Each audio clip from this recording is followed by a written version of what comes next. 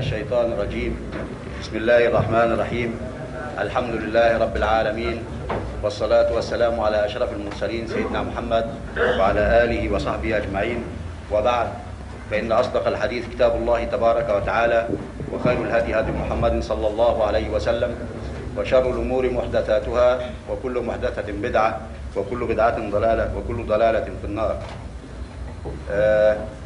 Our guests, brothers and sisters in Islam, Assalamu alaikum wa rahmatullahi wa barakatuh. Here in the center, Islamic Culture Center, we welcome you all.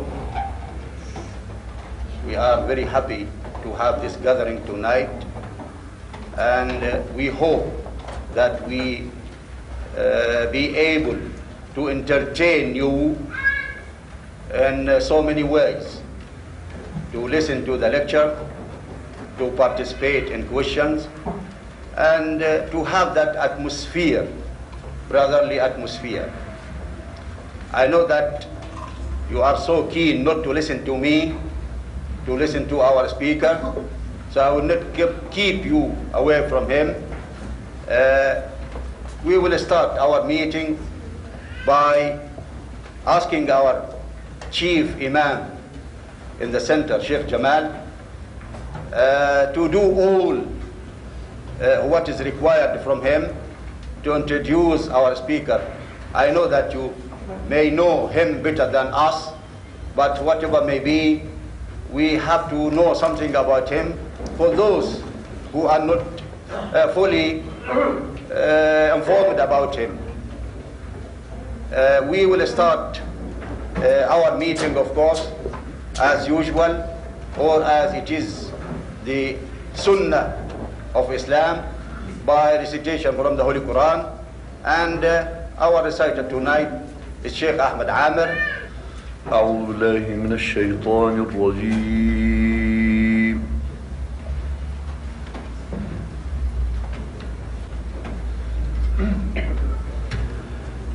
بسم الله الرحمن الرحيم.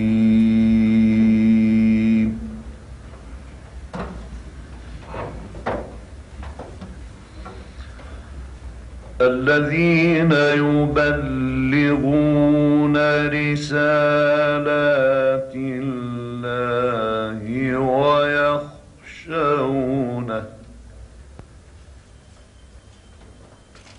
ولا يخشون أحدا إلا الله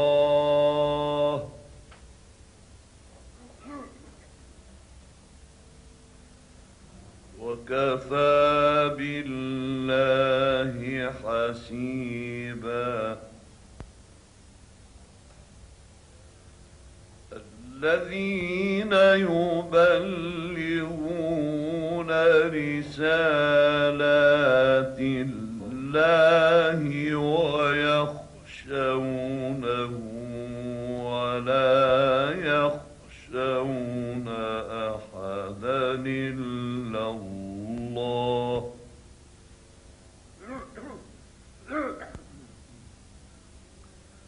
ولا يخشون أحدا إلا الله وكفى بالله حسيبا.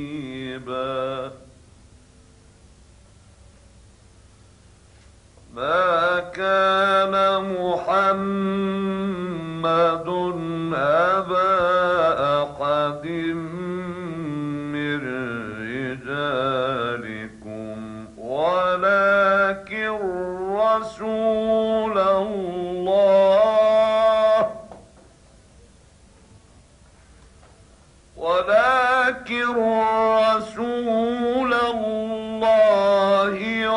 وخاتم النبيين.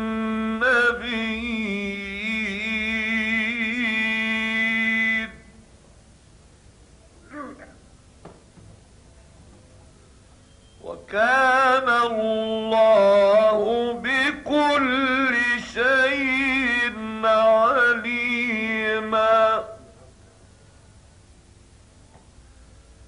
يا أيها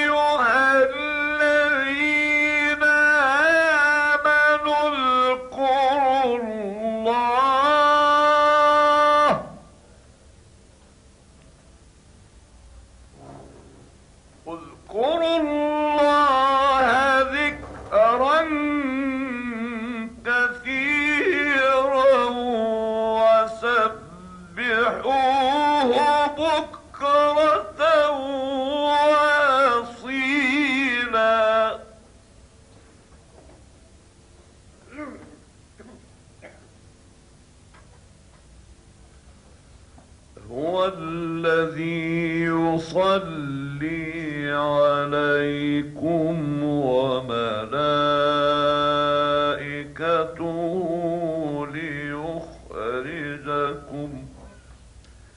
ليخرجكم من الظلمات إلى النور وكان بالمؤمنين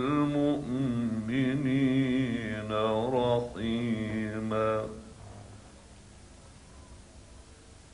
تحيتهم يوم يلقونه سلام.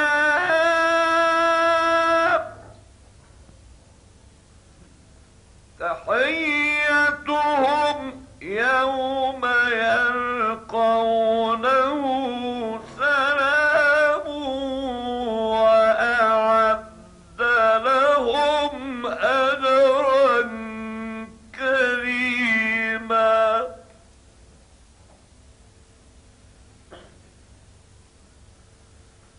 يا أيها النبي إنا أرسلناك شاهدا ومبشرا ونذيرا وداعيا إلى الله بإذنه وسراجا منيرا. وداعيا إلى الله بإذنه وسراجا منيرا. وبشر المؤمنين بأن لهم من الله فضلا كبيرا.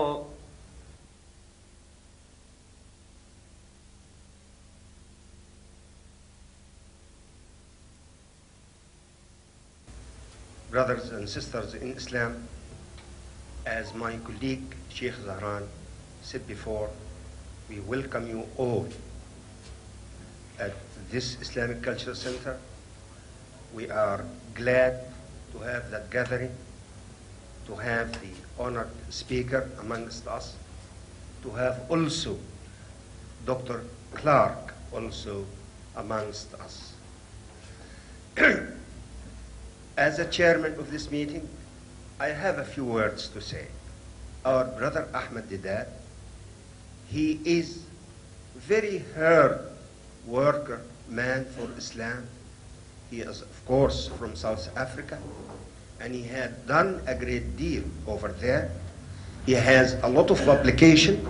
He also produced many video cassettes, and he has done for the propagation of Islam more than anybody else has done.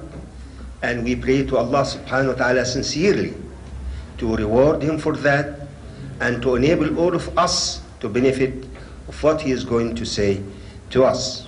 And I'm not going to hold you anymore, but what remains is just how we are going to conduct our evening. Brother Deedat will speak, and naturally there will be question time after that. But although Brother Deedat look young, much younger than I am, I should imagine 1.5 hour exercise is quite more than sufficient. So for our brother Deedat is going to speak any length he wishes, but we hope the exercises will end, say by, now it's 7:15, let us say we are going to end it inshallah by 8:15. Thank you very much, and our brother Deedat.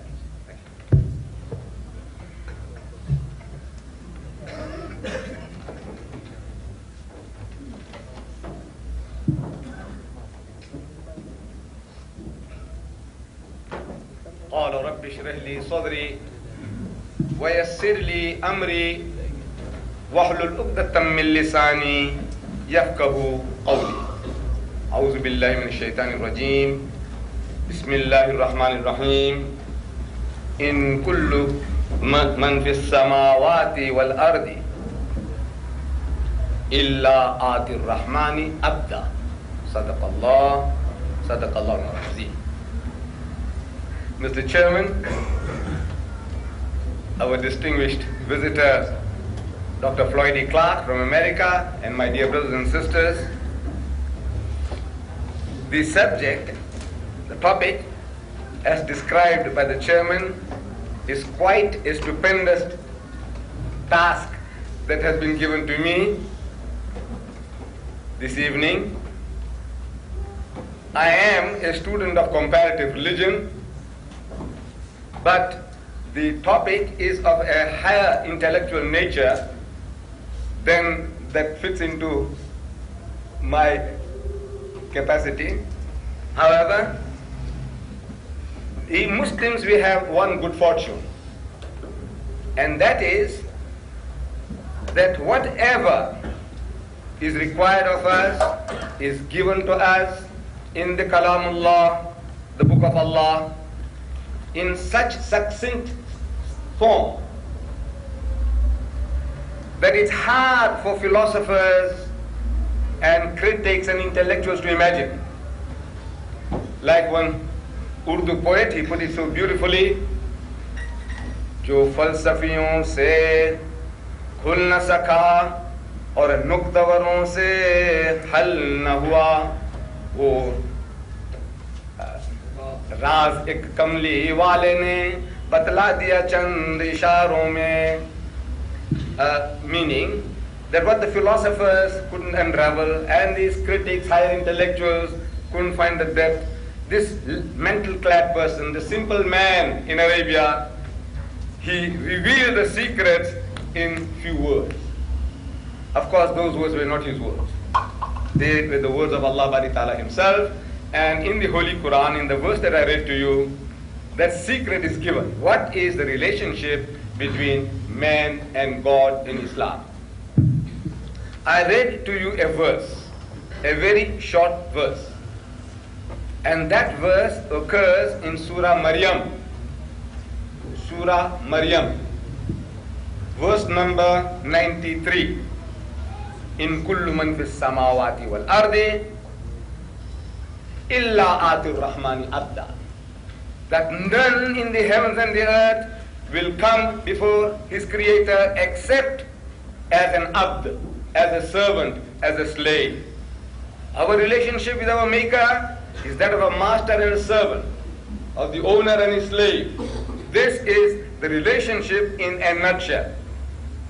And we leave it to the philosophers and the intellectuals to go on rambling about all the other details, but in a nutshell, this is it. He is our maker and we are his slave. Now, there is a difference. You see, this question as the reason for the subject that has been given, because I was amazed at the title of the subject, and just last week for the first time I saw it on paper. This is what I'm expected to speak here. I was amazed because I had sent some 20 different topics. 20 different topics from which to select, to make things easy for me to speak. And I find a subject which in my life I had never dealt with before. So I was wondering whether they were trying to catch me out or do what. This was what the Jews were doing to Jesus Christ again and again. I know. The motives of the Jews and that of our brethren is not the same, as has been explained. See, the Jews were always wanting to catch out Jesus, catch him out. They come to him with a poser, with a riddle. They said, Master, Rabbi, Maulana Sahib, Shaykh, must we pay tribute to Caesar or not? There was a catch there. If he says, yes, pay tribute, they will say, this man is a stooge of the government, he can't be our Messiah, the man we are waiting for, rejected. If he says, don't pay, they won't pay. When the government arrests them, they say, look, our Messiah said so. So he gets into trouble with the government. Either way he loses. Heads I win, tails you lose. So Jesus Christ, God inspired, is asking the Jews, where is the tribute money? this tax money? And they show him a coin. So he said, whose inscription is this? This is Caesar's. He said, well, render unto Caesar what is Caesar's. What belongs to him, give it to him. So he gets out of the difficulty. I don't know if it is that easy for me to get out of the difficulty. How? Now our Christian brothers, fellow countrymen, we are in an ocean of Christianity, they have certain attitudes about this relationship, about which they boast. Their boast is that they are not like the Muslims. The Muslim says, I'm a slave of God, I'm a servant of God, Muhammad sallallahu alaihi wasallam is a servant of God and the slave of God. He says, we are his sons. We have a father and son relationship with God. See, that is the boast. On account of that, I think the intellectuals are having it out. Our chairman, you see, they are on an intellectual level, so they go to these professors in the universities and they have these dialogues or trilogues as has been described. But now I am very, very fortunate in this, that because I haven't got that capacity, nobody questions me on that level. The Christians, they don't question me on that level, because they question me on the level that I speak.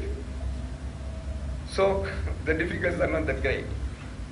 Now this relationship that the Christian boasts about father and son relationship, is it superior to the Islamic concept of a master and servant relationship?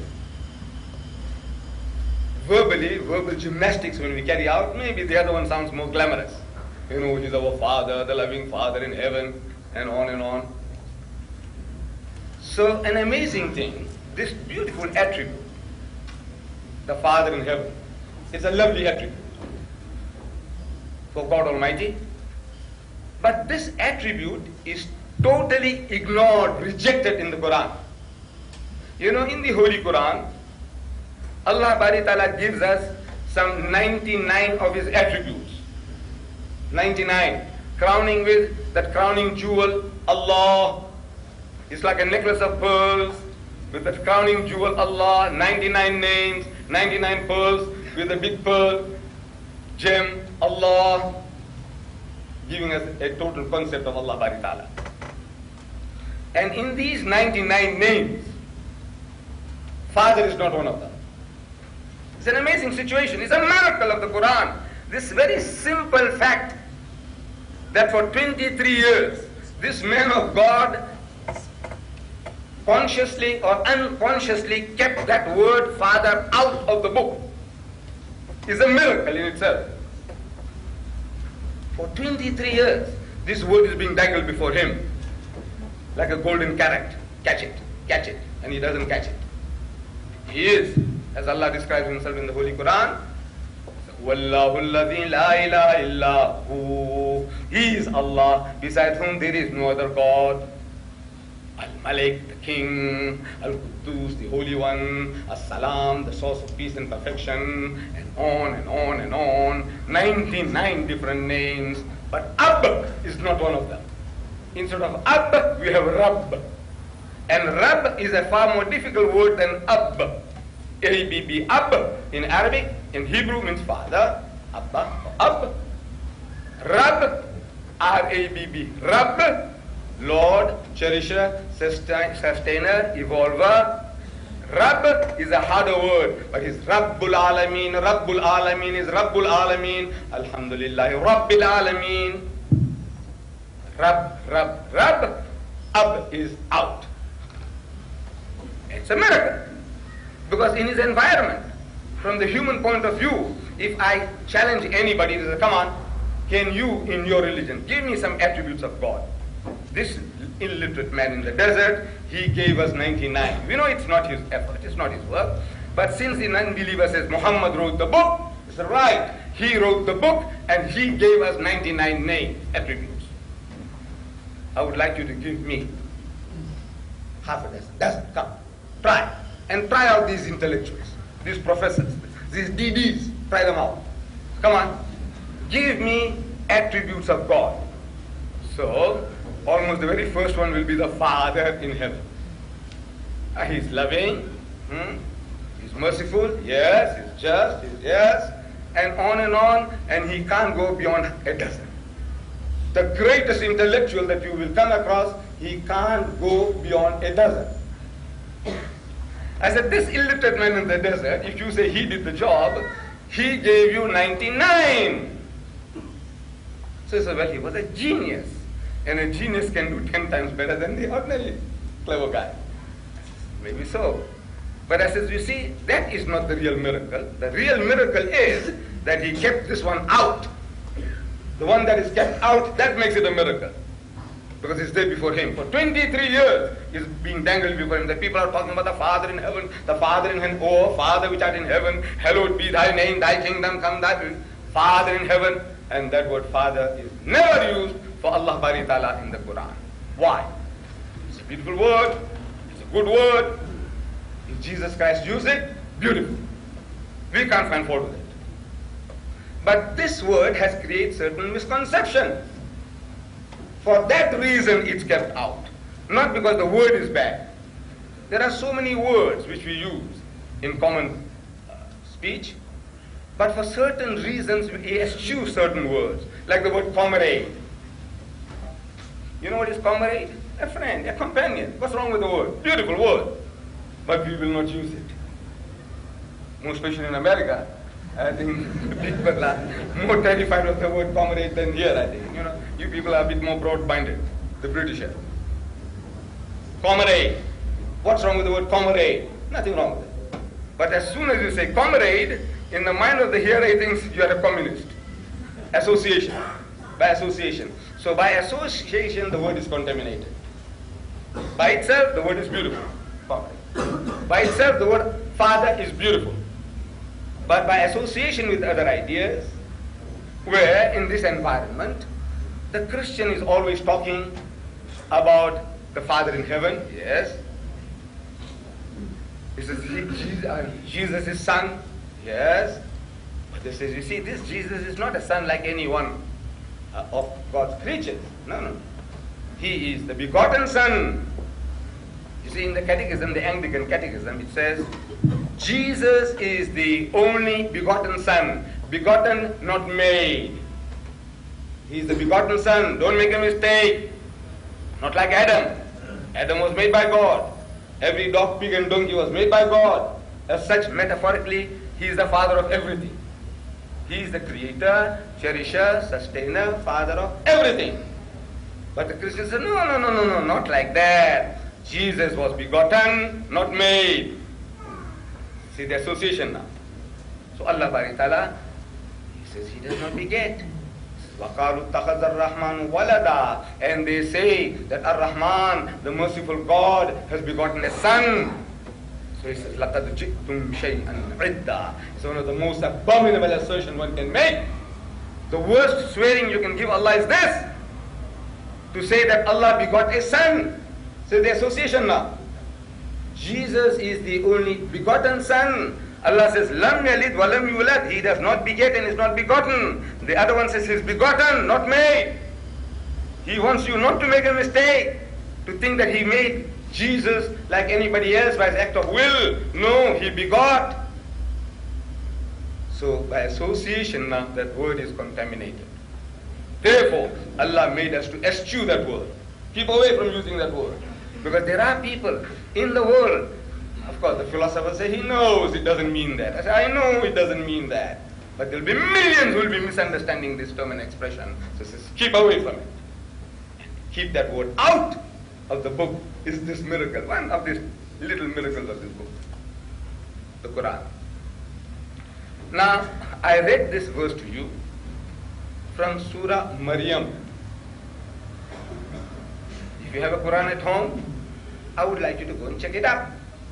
And it's a very good habit. Whoever talks to you, lectures to you, and if he gives you a reference, make a note of that reference and check it up. Because by checking it up, your knowledge increases, and what you have heard becomes your permanent property. Otherwise, it's a good entertainment. I know we all like to be entertained. We're listening to lectures, we laugh, we joke, and we go away, it's this fantastic lecturer, like this and like that, and it's gone. But if you delve a little deeper into what the man has said, most especially with the references, and when you're checking it at a certain time, whatever was said becomes a permanent fixture in your computer. And from there on, you can pass it on, and it becomes firmer and firmer in your mind.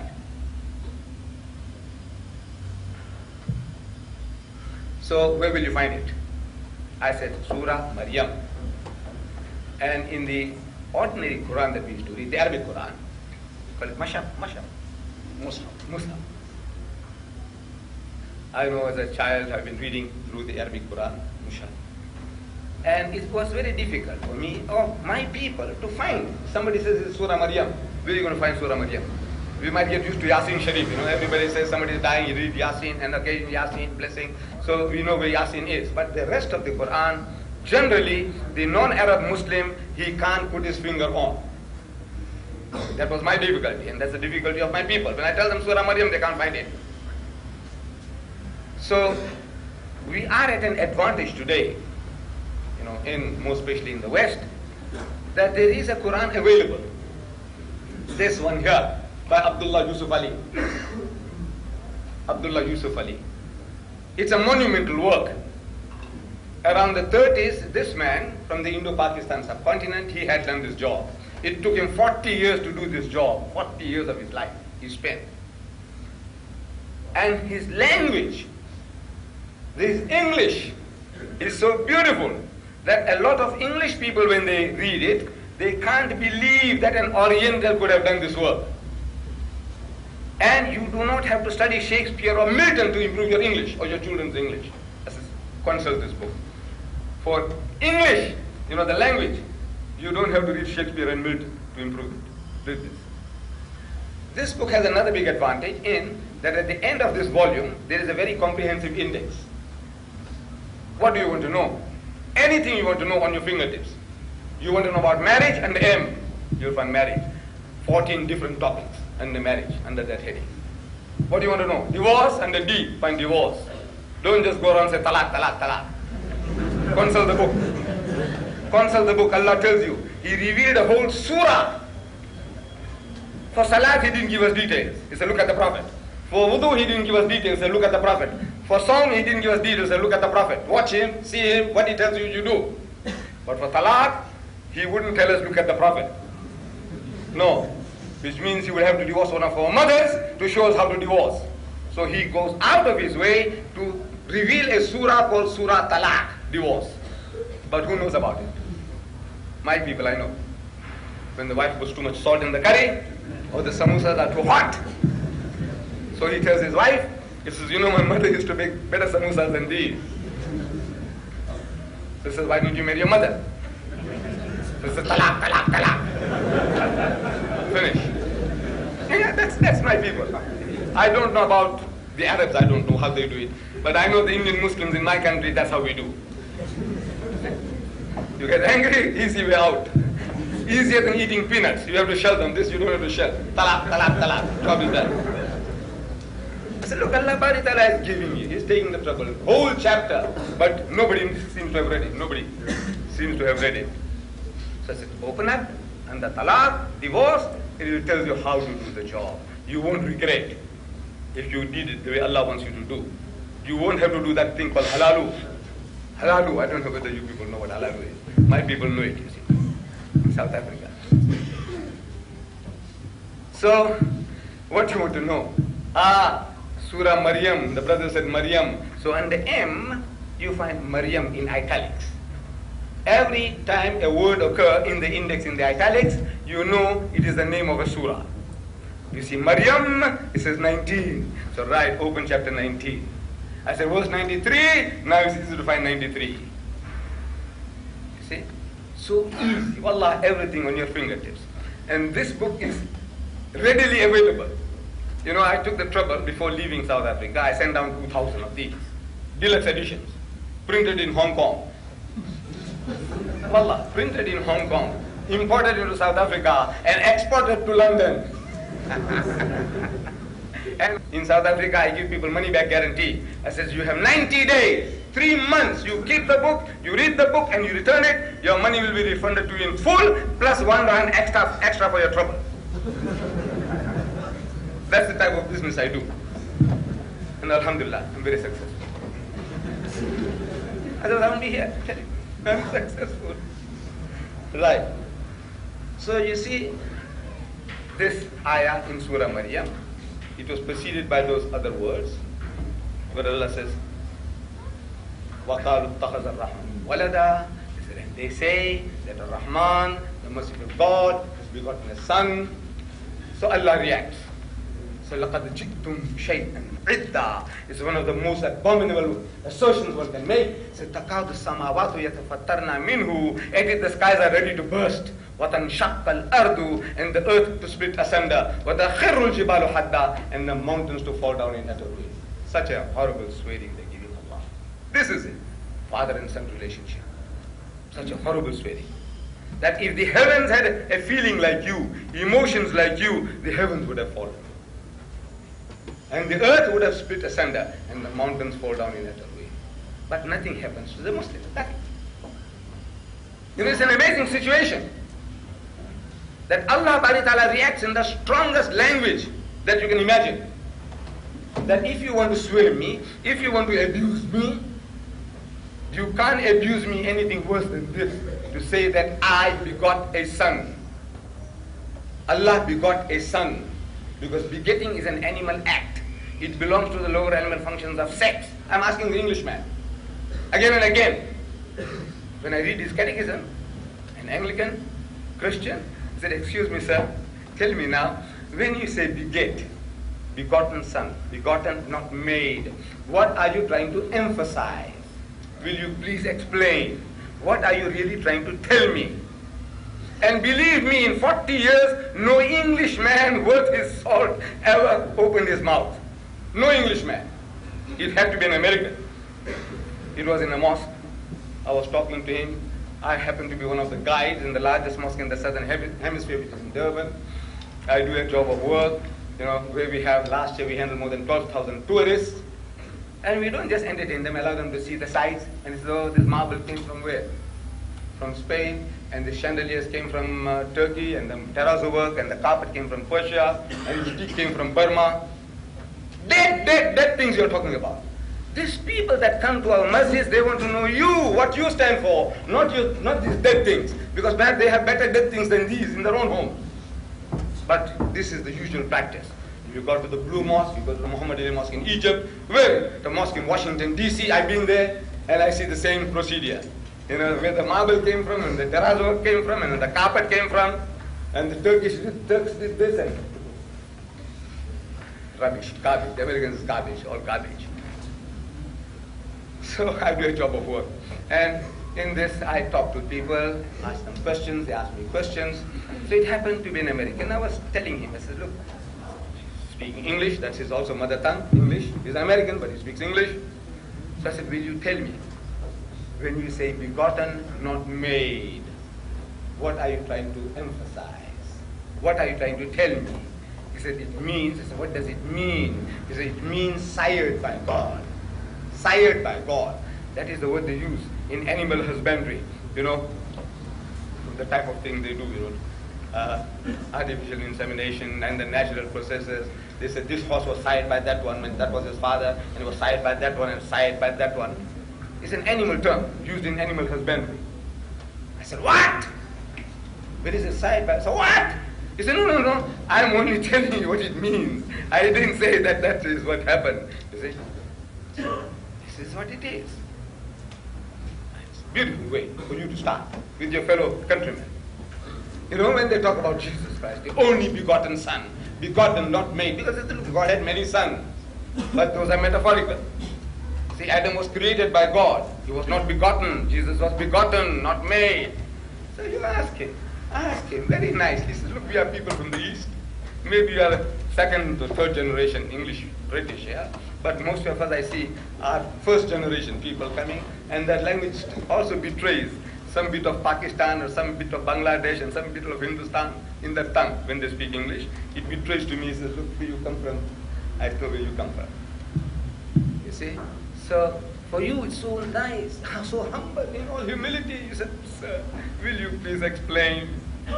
When you say begotten, not made, what are you trying to tell me? I don't understand. Will you please make it easy for me? And wallah, no Englishman will ever open his mouth. That is the best way of teaching him. The fallacy of what he's telling you. Ask him, simple question, humble question. Please explain to me what is to beget in your language. When you say begotten, not made, what are you trying to tell me? Now, this is the main reason why in Islam we say you approach Allah as an abd, as a servant, as a slave. And the slave of God is a free man. He is a free man. This idea of father and sonship, we know what it has done to the mentality of people. That familiarity they want to create with God, and what that familiarity has done to them. See, the example is there before you. In America, you see it. You see it here in Hyde Park. When I was here, I saw it on TV. 8,000 gays in London's Hyde Park advertising the way. Last June, in San Francisco, not this June, the previous June, 300,000 sodomites, which you call them gays, they gathered in San Francisco on a pilgrimage led by 50 lesbians on motorcycles. This is the type of attitude you have towards God. You know, he's like a friend to you, like your bosom pal. You know, you can behave anyhow you like with him. That awe, respect, reverence is gone. So, when you think like that, you behave like that. Then now people generally ask, all these things, how do you get to all these sort of things? Which school, which university, which Darul Uloom you went to? Wallah, I went to no university, I went to no Darul Uloom. How does all these things come about? So let's see, I left school at the age of 16. I passed what is called Standard 6. And I was working in a country shop, some 25 miles outside Durban, a country shop in the country. And across the valley from where the shop was an American mission called Adams Mission Station. It was an American board mission, Amanzing Todi, on the south coast.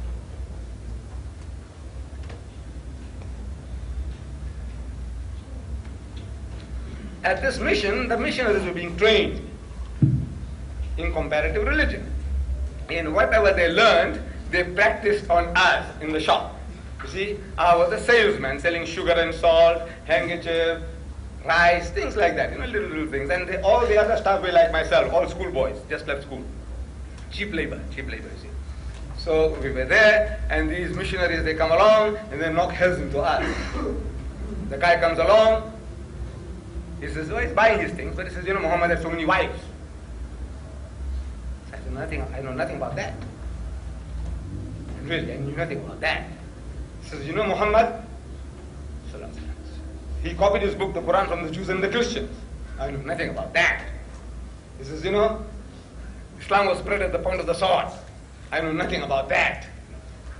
The only knowledge I had about Islam, as well as my companions, was that we read the Kalima. If I ever met any one of you then, and you say you're a Muslim, I say, can you read the Kalima? He said, yes. I said, come on, read. So he said, La ilaha illallah Muhammad Rasulullah. I said, right. Pass. That's how I passed, and I passed everybody. You read the Kalima, you're Muslim.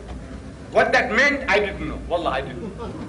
I read it, that's a formula, magic formula, I'm a Muslim. I knew the way my father prayed, I prayed, the way he made wudu, I made wudu, the way he fasted, I fasted. I knew all that. But what about Islam? I knew nothing. What should I lie to you? And this is my people. This is what we were. We knew nothing. We were Muslims, we read the Kalima. So these people are making life miserable for us. They didn't know that they were creating a monster for themselves. That they didn't know. If they only knew, they'd regret the day. Say, why did we touch this guy? Should have left him alone. So, still time. Take your time. Take your time. So what to do? Leave the job and run away? Or fight back? Now you can't fight back if you have no weapons. And jobs are hard to find. After high school, I was getting £6 a month, my wages. But at the end of the month, I didn't get the wages. I had to work another whole month to get the previous month's wages. That's how bad it was. What to do? So you great. What to do? Run away. But there's no way out. But I had a hunger for reading anything, everything, any rubbish will do. Read. It's a sickness. I had a sickness for reading. So one Sunday, nothing to do, I go into the boss's warehouse and rummaging through a pile of newspapers, I'm looking for some more readily, some nice reading material, like a magazine. We had something like the Farmers Weekly, we had the Outspan, Personality. I'm looking for anything like that in the pile of newspapers. So I'm going through, putting the newspapers one side. If I find something, I put other side. I said, this I'll take it into my room and read them, and going through. And Allah is Musabbibul Asbab. He is the creator of opportunities. See how he does it. How Lenin found that book. Lenin, Karl Marx, Das Kapital. He was in prison and he read it and he came out, he implemented it. One man, and today, 200 million, 1,000 million communists. Because one man read the book. This is what the potentiality of a book. This, I find a book, a worm-eaten book. Red cover, full of mildew. I take it up and start to sneeze. The book, it says, Izharul Haq. I-Z-H-A-R-U-L-H-A-Q. Izharul Haq. Sounds like Muslim. Izharul Haq. I have no knowledge about these things. Izharul Haq. Izharul Haq. It doesn't sound English, does it? To my mind, it is I-Z-H-A-R-U-L. Izharul H-A-Q. Izharul Haq. What is Izharul Haq? So I see in bracket, in small writing, it says the truth revealed. So maybe that means this. Let's see. So I open the book. And it is a book about the British conquest of India. My country. That when the British conquered my country, they realized that at any time, anybody that will give them trouble in their country will be the Muslims. Because power, rule, dominion was wrenched out of their hands, and once you have tasted power and rule, you want to aspire for it once more. So if we can convert the Muslims, they reasoned, if we teach them to turn the other cheek, we can rule them for 1,000 years peacefully. The Hindus were as docile as the cows that they worship at that time. No problem. So they started pouring in the missionaries into India like frogs in the rainy season. Do you have frogs here? In the rainy season? We have them. Like frogs in the rainy season. And they started challenging the Muslims to public debates. At first the Muslims were reluctant. These are our rulers, and if we talk too much, if we argue too hard, they might send us to Kalapani, those black waters in the Andaman Islands. Who wants to go there? So keep out of it. Keep out of trouble. And we have been emasculated too, to quite a long, great extent. The Muslims. Even now you find them all over the world, the Muslims. They're spiritless people, emasculated people, like castrated people. We're waiting for it to be slaughtered. This is the spirit of the Muslim. Any little thing the Muslim does, the Muslim gets terrified. I took out the pamphlet about the Pope and the Muslim gets terrified. Muslim, not the Christian, the Muslim gets terrified. Something has gone wrong with us. However, that militancy has gone out of us. So it says, emasculate the Muslim, teach them to turn the other cheek, problem is solved. So now they come into India challenging the Muslims, and the Muslims don't want to debate, so they master our language. So in your language. First the excuse was that we don't know English. So right, it says in your language. And this is the beauty, the greatness of the Westerner. Wherever he goes, he learns the language of the native. Within 3 months, he masters your language and he speaks to you in your language. The Muslim hasn't got that. He comes to South Africa, to Natal, he learns Zulu in 3 months. He speaks to the Zulu in Zulu. He goes to Indonesia, he learns Indonesian. He goes to Arab countries, he learns Arabic. Wherever he goes, he masters your language. You go into somebody foreign country, in 50 years you don't learn his language. And I think an Arab saying goes, Man ta'allama lughata qawmin amana sharrahum. If you learn the language of a people, you will be able to avoid their vials, save yourself from their machinations. I'm able to do that to a great extent now. See?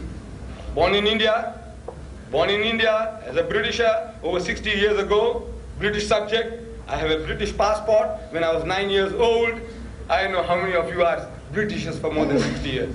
I am. Not having seen an Englishman in my life, up to the age of 9, I go to South Africa, and now I'm coming to the hub of the British metropolis and speak to him in his language and tell him, he says, now come sir, talk to me, reason with me in his language. And he can't get away with it because I understand his language, what he's talking about.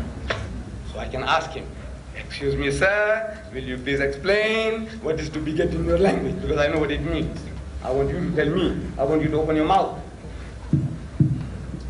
So, mastered our language and challenged the Muslims to public debates. Now, the Muslims had no excuse. The young men tell the elders, he said, look, Saab, you know, if hamari zaban ke andar hamare saath bahas karne mangta hai, this guy wants to debate with us in our language, how can we say no now? So Maulana Abdul Aziz of Delhi, he was forced to take up the challenge. And there was a reverend founder from England who was taking a lead in that debate expedition.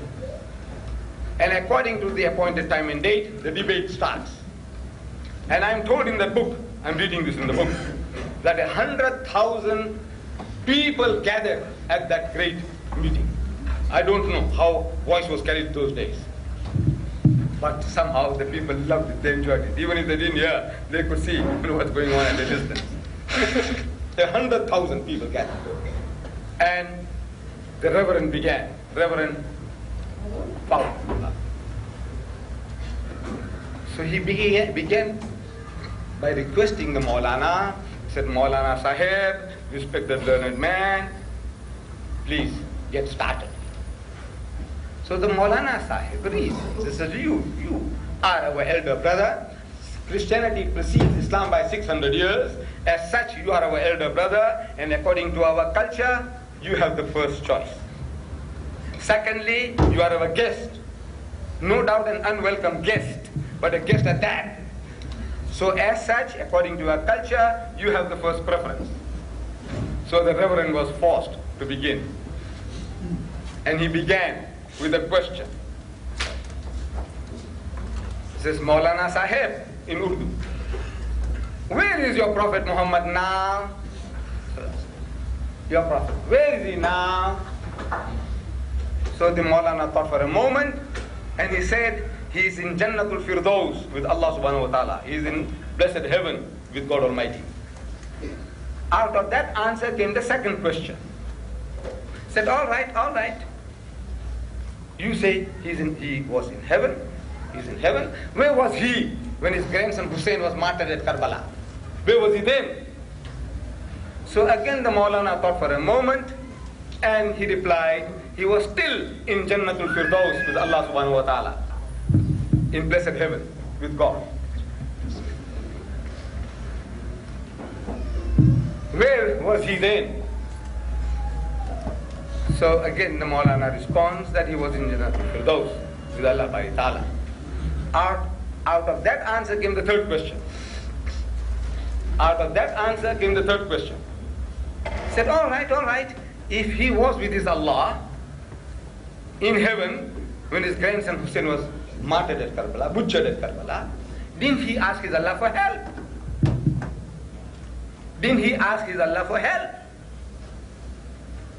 So there was a long pause. And the Reverend started beating his feet. He said, come on. Didn't he ask his Allah for help? If you have a big brother like this, and if somebody comes bullying me, haven't I got the right to say, brother, come, please, save me. Didn't he ask Allah for help? So after a long pause, the Maulana says, yes, he did.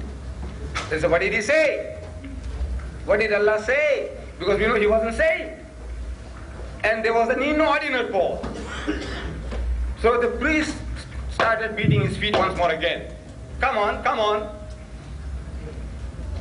So the Maulana and the people felt the battle is gone. Battle is lost. Maulana ne humko mara diya. Khalas, he's finished that. Come on. So the Maulana said, Allah began to cry. So what? Allah cried? He said, yes, Allah cried. He said, I couldn't save my own son, Jesus. How can I save your grandson?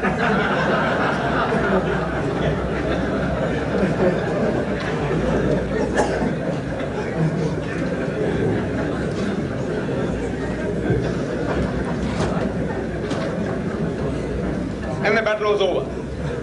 You see, it was a matching of the wits. It has nothing to do with truth or falsehood. See, you try to be clever, you try to catch him out, he catches you out. Catch as catch can. You know that you do in wrestling. There's all in wrestling, there's catch as catch can. This is intellectual catch as catch can. Catch the other fellow out, he's trying to catch you out. But since then, the Christians have evolved different systems. They have, sophisticated. They're more sophisticated now. So they come into this, the verse I quoted you from Surah Maryam. So they have tried to find fault with the Quran.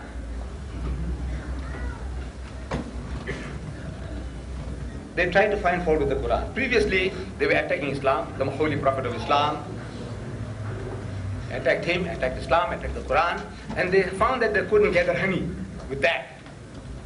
So they changed their methods. They are master psychologists. They are in the field for at least 300 years. They are doing the job. They know psychology. So they tried different methods. Now they write books by the Orientalists. So they write, it says Muhammad was a sincere man, but a false prophet. See, he was a sincere man, but a false prophet. They would say that we find no deliberate deception on the part of Muhammad. Muhammad didn't deliberately deceive anybody. But poor man, he was an illiterate. He didn't know what he was doing. So inadvertently he was deceiving the people. We find no deliberate deception on his part. Now they study the Quran. And they're taking us to task. They're forcing us to study the Quran. You know that? So from Surah Maryam, we read there, the birth of Jesus. After the Annunciation, she goes away to a remote place in the east, and when the child is born, she returns with the babe. As the Quran says in Surah Maryam, I think verse 23, it says, فَأَتَتَ بِهِ قَوْمَهَا تَحْمِلُهُ. At length, she brought the babe to her people, carrying him in her arms. قَالُوا يَا مَرْيَمُ لَقَدْ جِئْتِ شَيْئًا فَرِيًّا. They said, the Jews, they said, "Oh Mary, truly an amazing thing has thou brought. Ya ukhta Haruna, O sister of Harun, ma kana abuki imra'a saw'in wa ma kanat ummuki baghiya." Says, your father was not a man of evil, nor thy mother a woman unchaste. They are insinuating, how is it that you brought this child without a husband? You know you are not married. Alleging that this child is illegitimate. Your father was a good man, your mother was a good woman, and now you bringing this child, being an unmarried girl. What is she to do? She knows that this was no ordinary child. So, as Allah says, فَأَشَارَتْ إِلَيْهِ, but she pointed to the babe. Ask him. And by a miracle, Hazrat Isa alayhi salam spoke according to the Quranic tradition. She said, قَالَ إِنِّي عَبْدُ اللَّهِ. So most certainly I am the servant of Allah. آتَانِيَ الْكِتَابِ. He has given me revelation. وَجَعَلْنِي نَبِيًّا. And He has made me, and so on and so forth. But now, the Christians are reading this. The Quran, they're reading and studying the Quran. And they are posing us questions, problems. See, I was delivering a lecture in Johannesburg. At the end of it, Christian missionary, during at question time, he says, Mr. Deedat, your Prophet Muhammad was illiterate, an ummi. I said, yes. But he said, not only that, he was ignorant. An ummi, an illiterate person, might be able to lead. God has given him self-knowledge, intelligence, and he can still lead, though he can't read and write. But an ignorant person will mislead people. So your prophet, not only he was an ummi, but he was ignorant. So I'm asking, what are you talking about? What are you referring to? He said, look in the Quran, chapter 19. It says there, Ya ukhta Haruna, O sister of Harun. Who? To Maryam alayhi salam. He said, you see, your prophet didn't know the difference between this Maryam, the mother of Jesus, and that Maryam, the sister of Hazrat Musa alayhi salam and Harun alayhi salam. They had a sister called Maryam. The Westerner calls her Miriam. In Hebrew is the same. This Miriam and that Miriam are the same. In Arabic, this Maryam and that Maryam are the same. But for convenience, they call this one Mary, and the other one they read in the word Miriam. See, they anglicize this one Mary, but it's Miriam, same. So your prophet didn't know the difference between this Maryam and that Maryam. He's confused. So he says, a man who doesn't know the difference. There's 1,300 years difference between that Maryam and this Maryam. And your prophet didn't know. So poor man, he's misleading the people. He's thinking that this Maryam's father, was Harun. Probably she had a father called Harun, or a brother called Harun.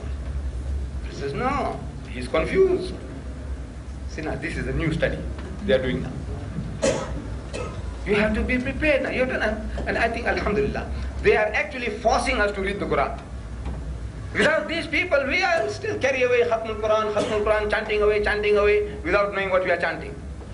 They are now waking us up. They say, look, this is something wrong here. So now you have to put on your thinking cap, go to your alims and find out what is all this thing about.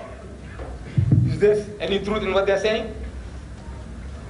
So, you see, what are you going to say? Ask our learned men, they'll tell you, says, no. You see, this is a manner of trying to speak about the seriousness of the matter, that your father was a good man, your mother was a good woman, and you come from such a noble family, the family of Harun alayhi salam. See, because the imamat in the Bani Israel was a family tradition. Hazrat Musa alayhi salam and Harun alayhi salam were Levites, the priestly class, the imamat of the Bani Israel, the imams. Among such a family is Maryam alayhi salam born. So you come from such a noble ancestry. How is it now that you brought a child without a husband? Christian says, no, your prophet didn't know the difference. He's not prepared to listen. The Muslim will hear this and he accepts it. Yeah, no, I can see the point. I can see the logic, the reasoning. Why Ukhta Harun? Why sister of Harun? But the guy who's looking for trouble, he says, no, your prophet didn't know the difference. So I was confronted with this, and because of the type of reading that I've been doing, dealing with the Christians, talking to them, see, Allah Bari Ta'ala, from his ilm ladunni, he tickles you. You know, no Jibreel comes to you anymore.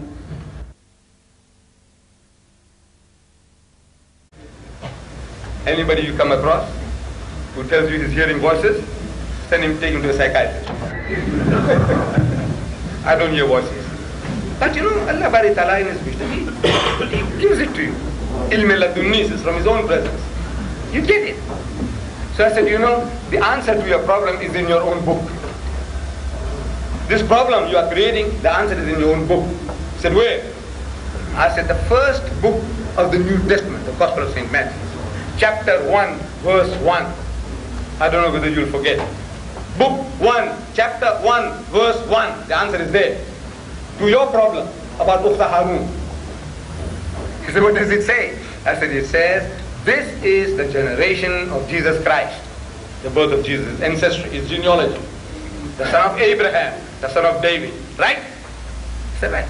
That's what he said. The son of Abraham, the son of David. So he is Abraham's father, son, and he is David's son. Abraham is his father, David is his father. And then in the book of Luke, this is Joseph the carpenter, who being the son of Joseph. Joseph is his father. In the book of Mark, it says God is his father. A guy who's got 4 fathers. What do you call him in your language, colloquial language? What do you call him? A man who's got 4 fathers. What do you call him? I'm asking him, what do you call a guy who's got 4 fathers? What do you call him? He said, no, it doesn't mean that. So what does it mean? He says Abraham is his father, David is his father, Joseph is his father, God is his father, he's got 4 fathers. Jesus Christ.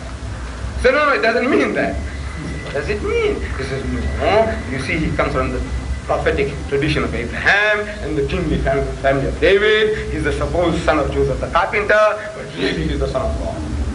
I said, you see, and that's what I'm telling you, that Ukhta Harun does not necessarily mean sister of Harun. Is son of Abraham doesn't mean son of Abraham. Then why should you say the brother of sister of Harun means sister of Harun? And this is a different type of knowledge. You agree? And I know you don't find this in books. This is practical experience, things come. And they have become more and more sophisticated. So, you see, the Christian missionaries, they have evolved new systems.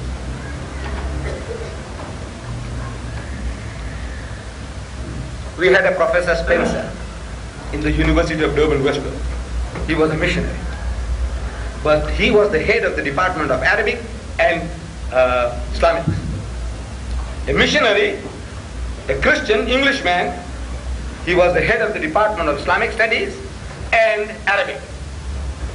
And our children went to learn Arabic and Islamic under his tutelage. And he was having side swipes at the students. And the poor students can do nothing. They know nothing. Like what I was some 40 years ago, they are in a similar position. So they come complaining to me. So the professor said this, and the professor says that. I said, look, you know what you do? Get this professor over a cup of tea and call me. This is my job. But for some reason, months went by and years went by, nothing happened. Then we had a Muslim professor coming, Professor Nadwi and a Dr. Nadwi. They took charge of this department. I am telling them, get this guy for dinner and call me. He is my man. He is my meat. Call me. Say, look, that is where I say, call me for things like that. The things that I know, that I can, sparkle before you.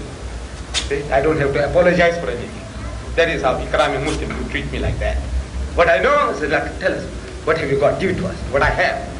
What I haven't got, you're asking me, you're embarrassing me. So, it didn't work. And the man retired. Professor Spencer came to England. He's an Englishman. After some years, he returned to Durban on a holiday. And he comes into the arcade where I have my offices. Next door to me is my ex-secretary. He's got an Islamic bookshop. So he goes into the Islamic bookshop, to browse around to see what's going on there. So my secretary, ex-secretary, he recognizes the man. Professor Spencer, he says, Mr. Deedat is next door. Would you like to meet him? My secretary knew that we are yearning to meet him. So he said, yes. So my secretary, the ex-secretary, he's got heart trouble. Blood pressure, heart trouble, and he rushes. This man, Spencer, is also an old man, about my age. So he rushes and comes to me. He says, that professor, our Dusman, and he says, he understands our language, don't talk our language. He says, but before he could finish, the man is there in the doorway. He said, good morning, professor, good morning, come in, sit down. They sat down. Professor Spencer, sit down. So what will you have? Something hot or cold? He says, cold will be all right, it is a hot day. He says, get to orange juice. I tell my young man, get to orange juice. So while he's getting the orange juice, he says, there's no time to waste. Time is too precious. So I'm asking the professor point blank. I says, Professor, you are a master of Arabic and of Islamic. You were the head of our department. With all that knowledge of yours, how is it that you haven't accepted Islam yet? Of course, I know our brothers, learned brothers, they have more polite, refined, polished ways of dealing with things. I say, my brothers and sisters, please, you'll have to excuse me. I am a van driver, a lorry driver, a furniture salesman, and from that talking, I have talked myself into this position. Don't expect from me all those nice, polished and fluencies and all that. You wait, you'll get some other people coming by with all those qualifications. You listen to me. I am myself. So I said, right, why haven't you accepted Islam yet? You say, this guy is too crude. I said, look, what do you want me to do with him? Play marbles with him? So he said, have you got the Arabic translation done in the Arab country of Yusuf Ali? I'm thinking, what's wrong with this fellow? I'm asking him, why haven't you accepted Islam? And he's asking about an Arabic translation of Yusuf Ali done in an Arab country. I said, look, Professor, all the Yusuf Ali's translations, whether done in India, Pakistan, Hong Kong, Singapore, Beirut, anywhere, they are all the same page for page. The only difference is, by photostatic process, small or big, or finer paper or thicker paper makes it different in thickness, but otherwise, page for page, every Yusuf Ali's translation is the same. So no, I want to see one done in the Arab country. I don't know why. So I had one where I was sitting, so I take it down, I said, give it to him. Funny, I am asking him, why haven't you accepted Islam? And he wants this Arabic translation, so I give it to him. And he opens the place, and he gives it to me, he says, read. Actually, he's answering me. He's answering me why he has not accepted Islam yet. But I can't get the joke, I'm a bit slow. For a professor, I'm a bit slow. See, I was first like that, why haven't you? But now he's, his old, English way, polished way, diplomatic way. He says, read this. So subsequently I found out that it was Surah Hijr, I think verse 39. So I read it.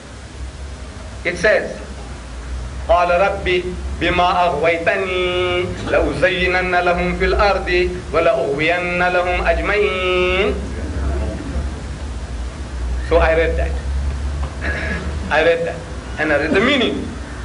It says, Shaitan is telling Allah Bari Ta'ala, says, "Oh my Lord, since thou hast got me in the wrong,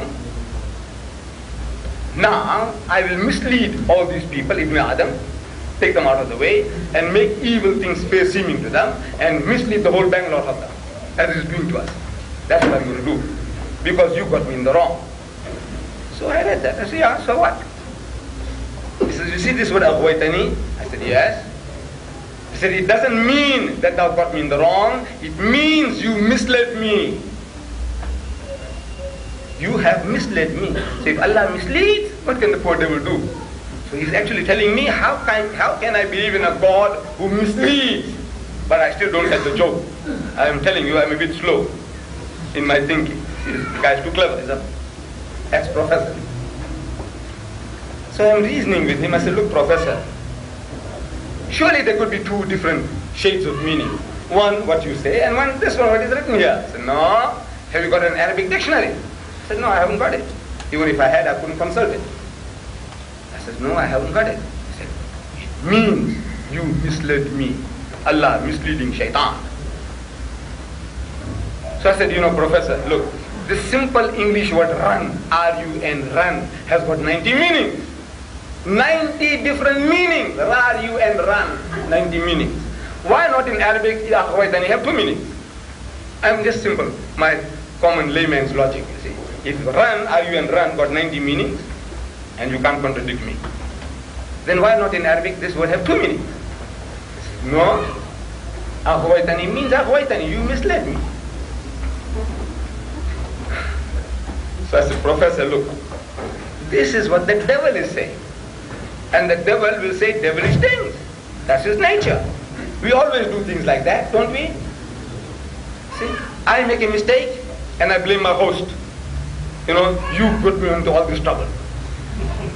Actually, I came here with a bag of what you call heroin or something or the other, and I get caught at the customs, and I won't say, I was bringing those drugs in and I got caught. I say, that guy called me and he got me into trouble."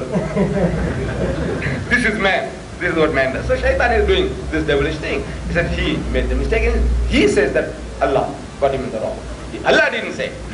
But I says, in your Bible, God says he misleads. In your Bible, God says he misleads. Here Shaitan saying, if it is right, that you misled me. That's a devilish thing to insinuate. But that he's a devil. He's talking devilish things. But in your Bible, God says he misleads. He said, "Where?" He played into my hand. That's what I was waiting for. "Where?" I hope I'm not revealing too many secrets to my professor friend. I said, "Where?" He says, "Where?" I said, "You see, when God commanded Moses to liberate his people, he tells Moses, go and talk to Pharaoh, tell him, let my people go.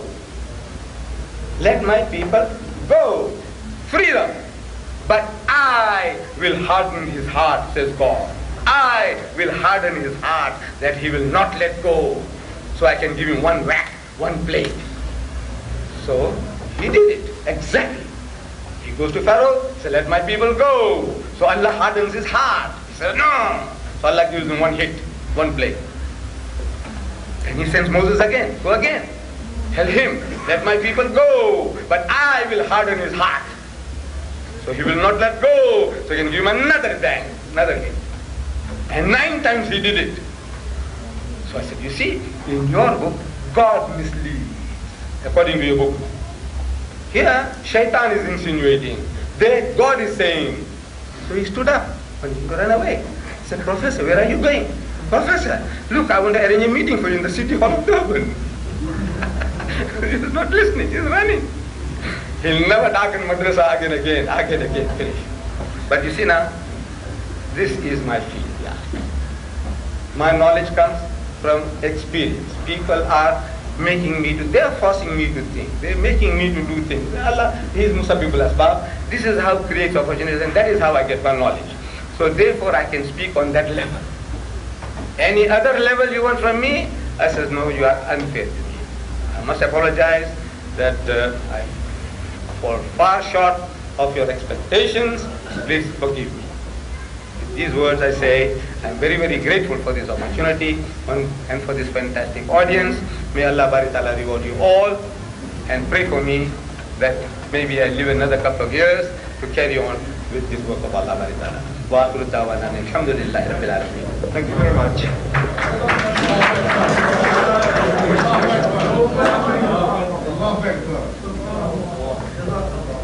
Right. Anyway, thank you very much, Brother Ahmed Deedat.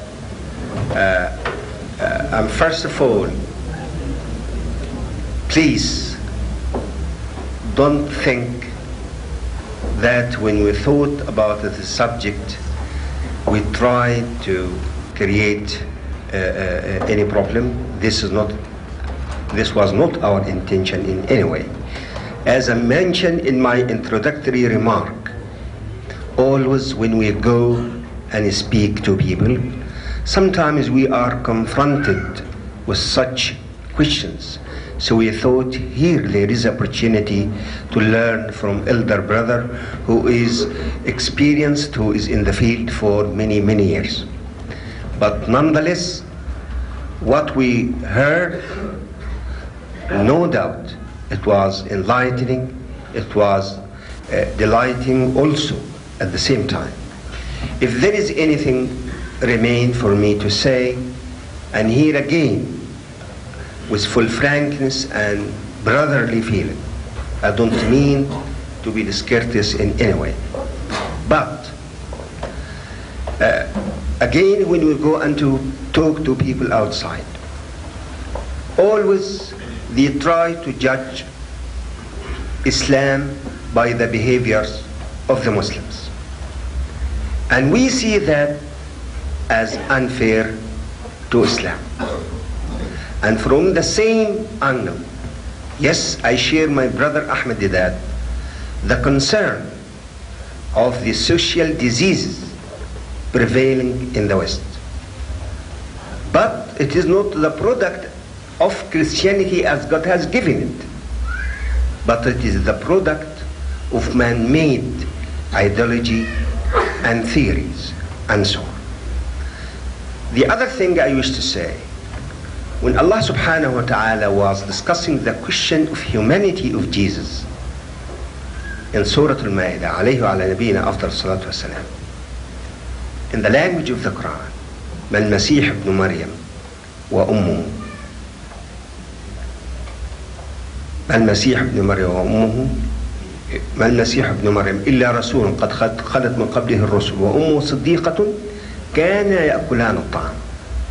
Jesus, the son of Mary, was not but a messenger, and his mother was a saint, and both of them used to eat, and the Quran left the rest for the human understanding, because eating is followed by this charge and so on. So although blunt language sometimes it has to be done, it has to be adopted as electric shock, but on certain occasion again the Quran tries to lead us on certain sensitive area to use some sort of what Brother Ahmed Deedat rightly said, those intellectual, or those people who call themselves as intellectual, sometimes they run after words and try to polish things and so on. However, both approach are relevant in certain areas. Both approach are complementary and should be dedicated to the promotion of the Islamic teaching, of preaching of the right way to the people, inshallah. Is there any questions before, because we have about 15 minutes to go? Any questions to be raised? Yes, please. Could you kindly introduce yourself? Stand up, please. Could you kindly introduce yourself? My name is Stephen. I'm English and I'm a Christian. I'd like to say that the Bible agrees with what Ahmed Deedat was saying on one point here that Jesus was not begotten by sex or by any animal act. If you look at the Bible, I'm not a great theologian, I'm just an ordinary Christian, but I'll point to what the Bible says. This is St. Luke, the Gospel of Luke, chapter 1. Mary asked, how can she conceive Jesus since she is a virgin? And how shall this be? She said to the angel, see, I know not a man. She has not had sex with a man. And the angel answers, and this is what Christianity teaches, this is the Bible. The angel said to her, the Holy Ghost shall come upon thee, and the power of the highest shall overshadow thee. Therefore also that holy thing which shall be born of thee shall be called the Son of God. Now this is not an animal act, this is the Holy Spirit coming upon Mary, overshadowing Mary.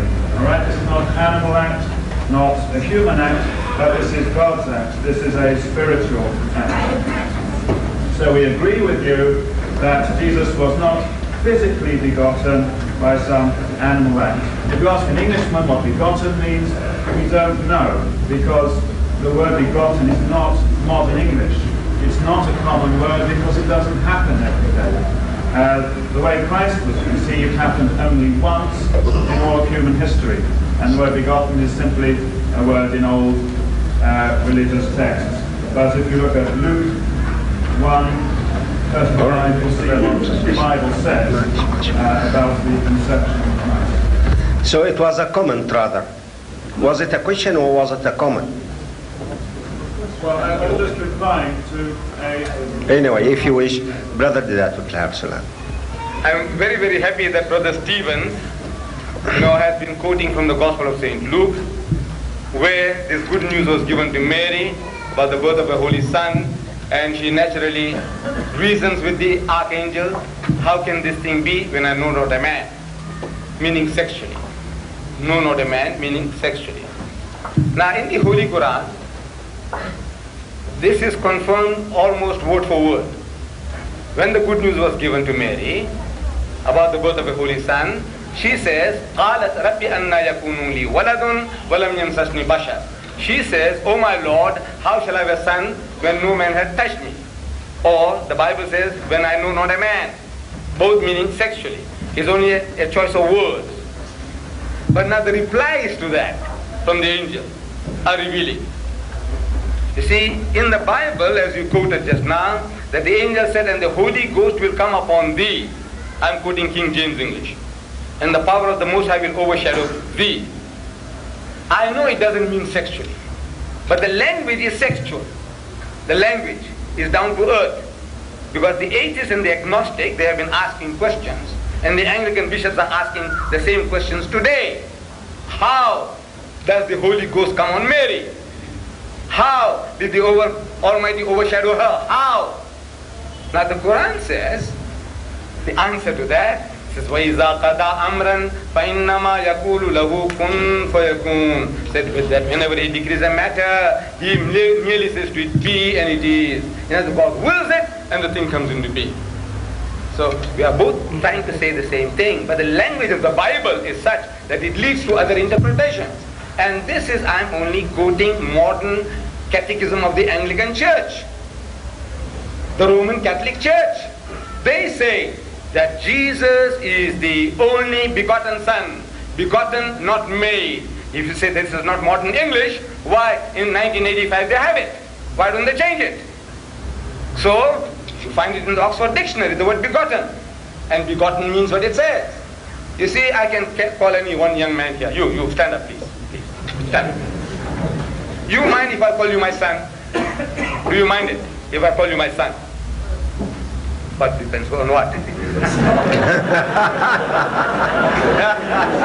see?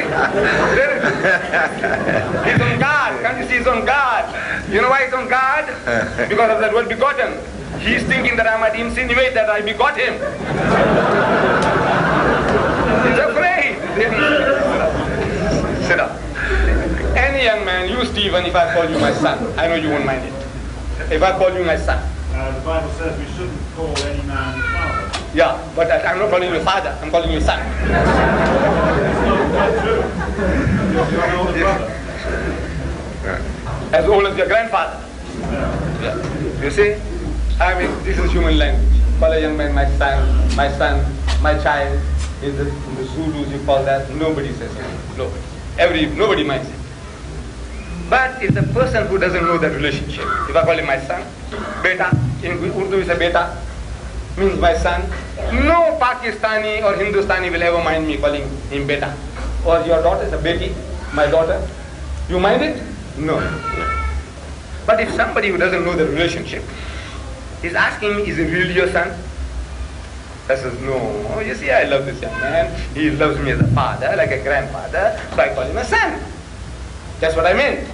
But instead, if I said, yes, he is my begotten son, the meaning changes. That's why this young man was terrified. The meaning changes. He says, yes, mera jana hua beta. When I say he is my begotten son, mera jana hua beta, which means I had something to do with his mother. When I didn't even know, doesn't know what she looked like. Can you see? So, when you say begotten, don't come out with the excuse that is not modern English, it is in the Oxford Dictionary. If you haven't got one, I'll get one for you, maybe from the library. And I'll show you, it is there today. Begotten means to beget. Begetting is an animal act. It belongs to the lower animal functions of sex. And we are not to attribute such a quality to God, in short. Now, man, how we philosophize and sophisticate and say men this and men that, the language itself is down to earth. We are both trying to say the same thing, that Jesus was born miraculously. We are going together. The language we take exception to. So the language you are using is down to earth language.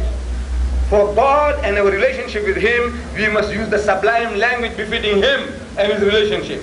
You don't talk like you're talking to any Tom, Dick and Harry, your friends. See? So the exception that the Muslim takes is to the language that is being used. Any other questions in the meantime? Yes, just your name. Could you kindly identify yourself? Yeah. Sayyid Ahmed Shah. All right. I'd like to come back to the subject of God manifested. The one thing that is important is among other qualities of Allah, one is Arham al-Rahimi. He's ever so kind. He's ever so benevolent. He's ever so forgiving. It's something that one feels like love. Now, if I were to consider love, then I'm rather confused about fear of God, which is bombarded or from time to time. Fear of God. Now, fear does not live inside of love. And all his attributes are lovable. How does it inspire you? If you read Yusuf Ali's translation, this translation, I tell you it answers all your problems. You see, I think Surah Al Imran, say, Ya ayyuhallazina amanu, O you who believe, it says, fear God as you ought to fear Him. Ya ayyuhallazina amanu, O you believe, haqqa tuqatih. Fear Allah as you ought to fear Him. How do you fear Allah? Abdullah Yusuf Ali does it beautifully. He gives us in his commentary 3 different types of fears, or 4 different types of fears. What is fear? He starts to explain. There is a fear, he says, number 1, of a coward. A cowardly fellow. He's afraid of darkness, he's afraid of heights, he's afraid of this, afraid of that, afraid of everything. He said the abject fear of the coward, which anyone should be ashamed of. Everyone should be ashamed of. There is another type of fear, the fear of a reasonable man who wishes to avoid harm to himself or to someone he loves. My brother is driving too fast. So, now the fear of protecting his friends, his family, forces him to slow down. He wants to drive 100 miles an hour. But he's a reasonable man. Or he sees the signs there prohibiting him, your speed limits. They'll catch you, they'll find you. The barrier line, you cross it, he says you'll be fine. So he's a reasonable man, he's trying to avoid harm to himself or to his family and friends. It's a laudable quality, that fear. And there is another type of fear which is akin to love. That you love this object of love so much that you fear to do anything against the will of the beloved. Like in a crude way, I can tell you about my wife. You see, I love her. No, she's been my life partner for more than 40 years, and had it not been for her, I wouldn't be here. You know, she encouraged me that I left her at home and I'm here for a month, going round and round, all that. But I have a certain love for her, and there are things that I will not say to her for fear that it will hurt her. You know, she's so sensitive.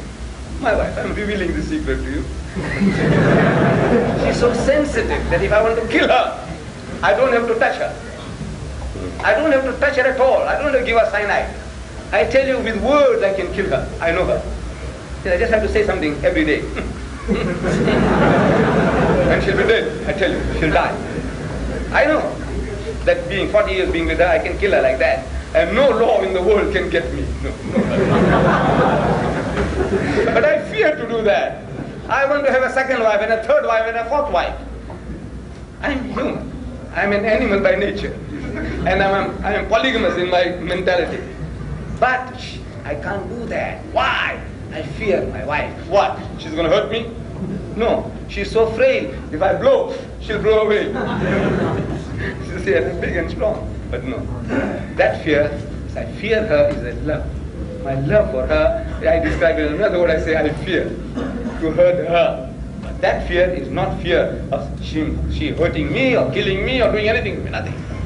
Is that love. That is the fear of God. See, which Sulaiman alayhi salam says is the beginning of wisdom. The love of God. That you, because you love God so much, that you will not do anything to go against His will. That fear. So there are grades and grades of fear. The first one, everybody should be ashamed of. The second one, a reasonable man, he must take. Makes you to behave correctly. Fear of what? Getting hurt. Getting your family hurt. That fear is reasonable. And this fear is the bedrock of the love of God. Thank you. Sheikh Zahran proved himself very right when he said he's only a humble man, pretending that he doesn't know. You can hear his answer. You can listen to his answer now. Yes. You talked about the relationship between God and man being one of a master and a servant, or slave. In my understanding, the most critical aspect between the relationship between God and man, or Allah and man, is one of love. There's such a position where Allah is free to love man, and man is free to love God.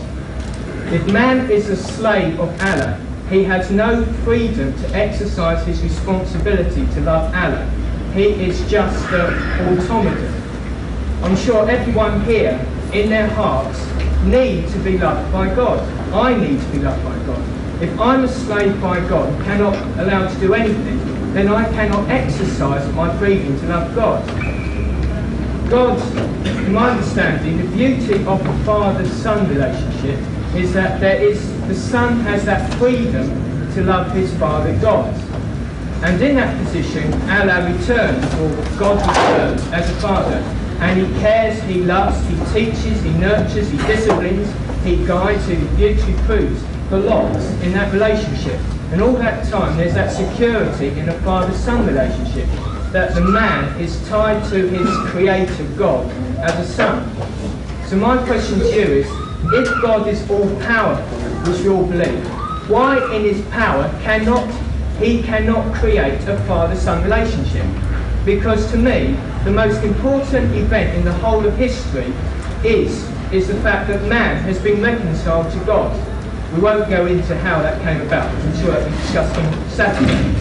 But to me, if you're going to dismiss this father-son relationship, then you are dismissing the most important thing to man to know God.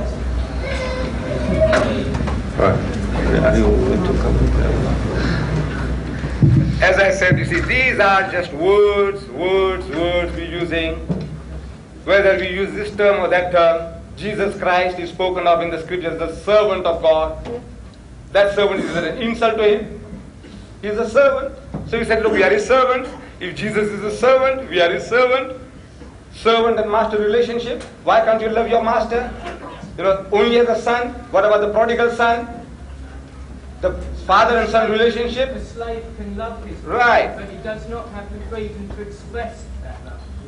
Why hasn't he got the freedom? This God Almighty, look, He's given you the freedom. Adam, the first man, was he given the freedom of choice? Yes, he was. Right. So he was his servant and slave, is owned by the master, and yet he gave him his freedom. He said, look, I'm telling you now, go and enjoy yourself in the garden, eat anything except the fruit in the midst of the garden. You shall not eat, because the day that thou eatest thereof, thou shalt surely die. And yet the man went and ate. Did he have the freedom of choice? He had. So you have the choice of loving God or denying Him. The prodigal son Jesus told you about.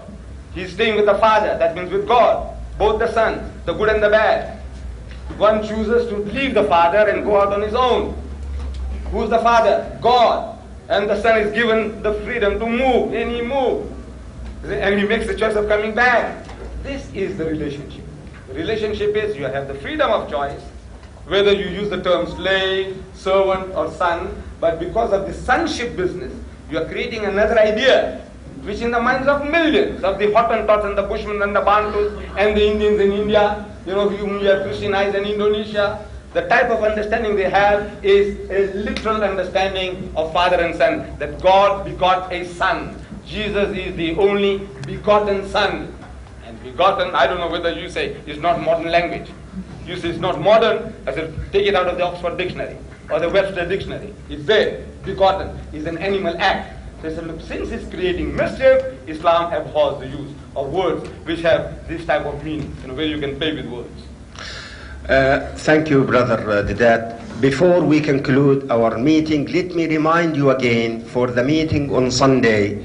I think this will provide you with ample chance to ask and bombard our Brother Deedat with many questions and Dr. Clark as many as you can.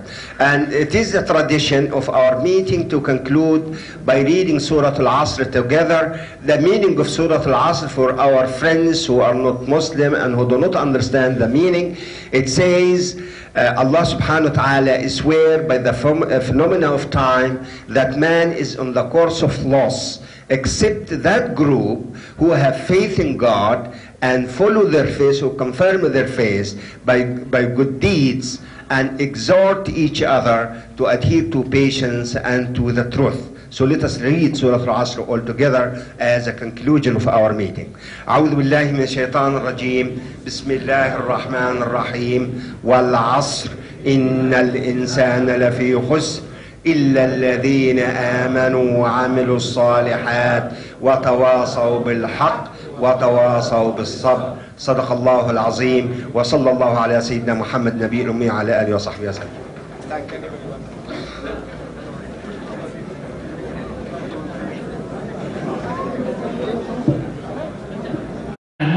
Is indeed from God. Does it contradict itself in as much as it says سلام علي يوم ولدت ويوم أموت ويوم أبعث حيا. Therefore Jesus was born, he died, and he rose again. The second question, if God... I'm sorry. The rules...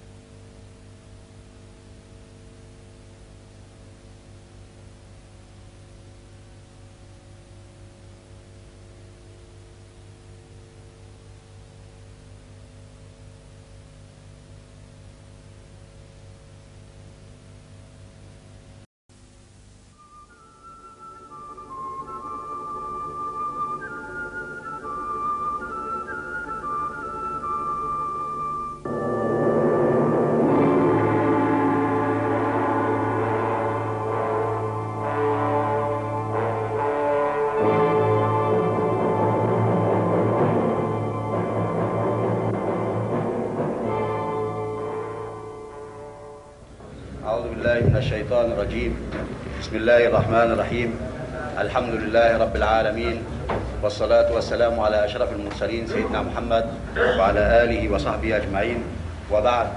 فإن أصدق الحديث كتاب الله تبارك وتعالى، وخير الهدي هدي محمد صلى الله عليه وسلم، وشر الأمور محدثاتها، وكل محدثة بدعة، وكل بدعة ضلالة، وكل ضلالة في النار. Our guests, brothers and sisters in Islam, Assalamu alaikum wa rahmatullahi wa barakatuh. Here in the center, Islamic Culture Center, we welcome you all. We are very happy to have this gathering tonight, and we hope that we be able to entertain you in so many ways, to listen to the lecture, to participate in questions, and to have that atmosphere, brotherly atmosphere. I know that you are so keen not to listen to me, to listen to our speaker, so I will not keep you away from him. We will start our meeting by asking our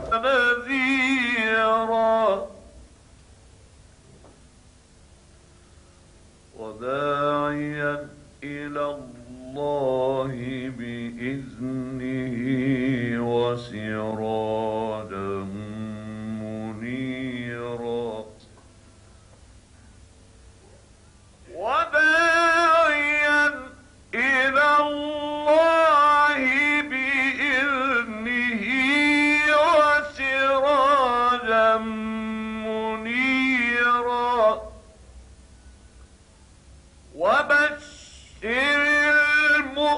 المؤمنين بأن لهم من الله فضلا كبيرا.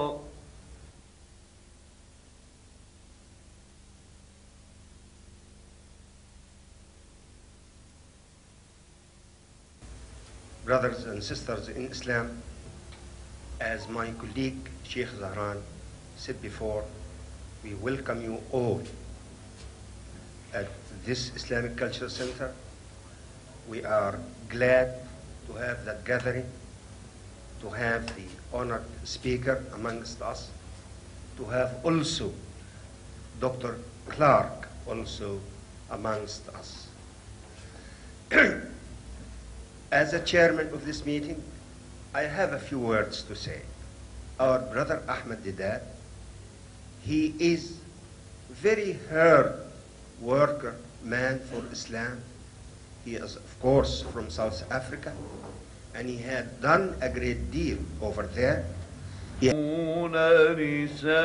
رسالات الله ويخشونه ولا يخشون أحدا إلا الله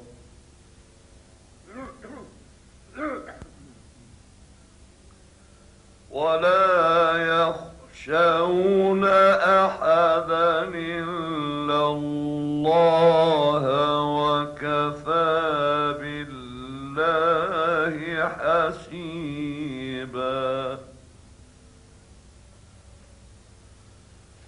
ما كان محمد أبا أحد من رجالكم ولكن رسول الله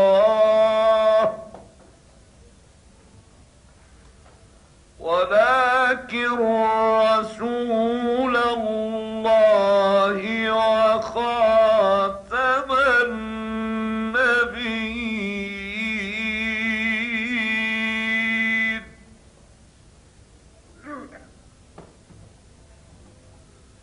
وكان الله بكل شيء عليما.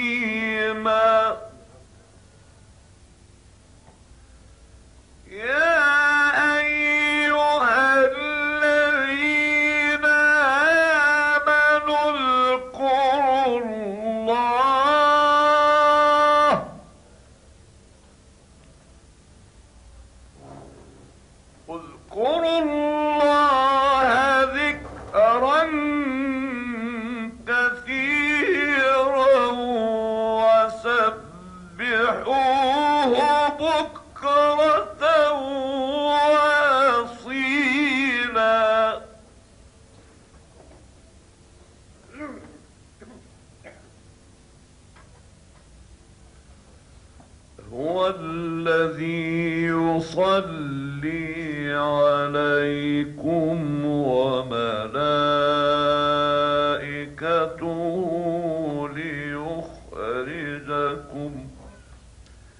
ليخرجكم من الظلمات إلى النور وكان بالمؤمنين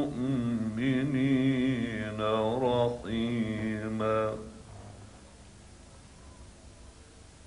تحيتهم يوم يلقونه سلام.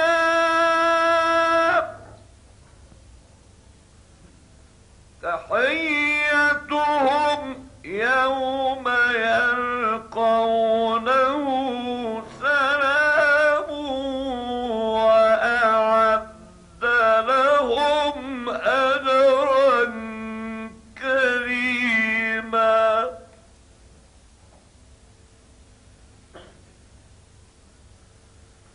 يا أيها النبي إنا أرسلناك شاهدا ومبشرا.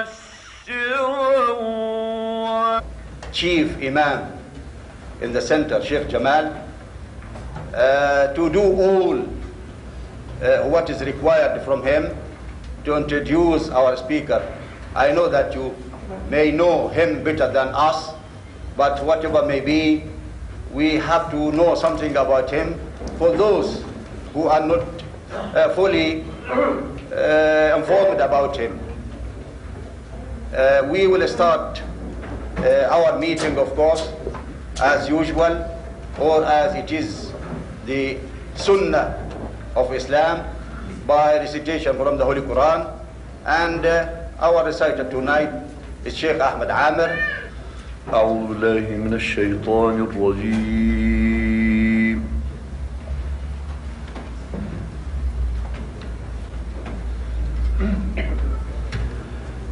بسم الله الرحمن الرحيم.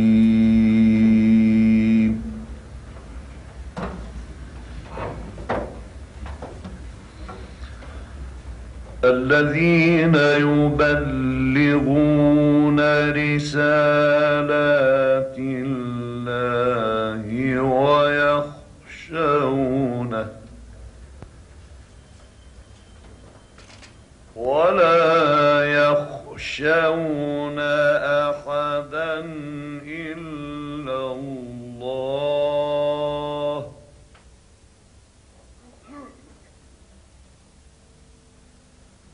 وكفى بالله حسيبا. الذين يبلغون